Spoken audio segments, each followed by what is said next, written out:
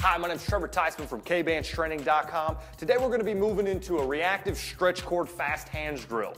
With the reactive stretch cord, we're going to be able to apply resistance and assistance to our infield drills. So this is going to be a great drill for us to work on quick hands while getting outside forces, changing direction while we field the ball in a great position.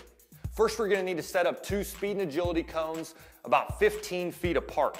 We're going to have our anchor placed off to the side, maxing out the resistance around that 20-foot mark. Remember, the reactive stretch cord can only stretch 20 feet, which is plenty of room for us to reap the benefits. So what we need to do is sit in a range that's about 15, 17, 18 feet to where we can continually move throughout the resistance, getting the benefits of the resistance and assistance sliding from side to side. Be sure those anchors are using the anchor strap around the wrist so that we can be sure that we're being safe throughout the entire drill. Athletes are going to place that 360 D-ring on the side of the anchor, and we're now going to get in a nice fielding position. The key here is to be explosive and be quick, side to side, quickly fielding the ball and flipping it back to your partner.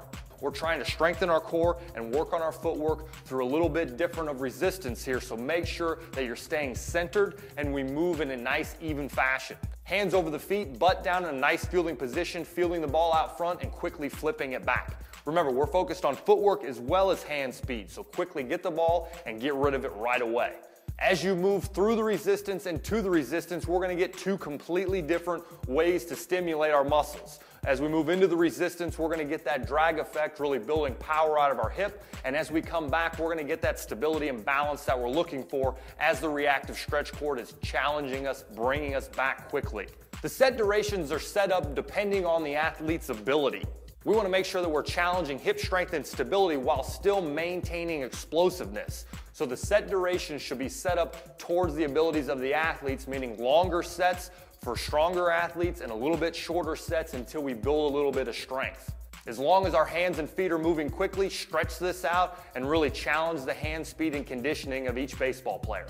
Complete anywhere between 6 and 8 sets. You can use this in a large group setting or a small compound set with other baseball-specific drills. To grab your very own reactive stretch cord or check out more baseball-specific training drills, head to Kbandstraining.com and let's get started training today.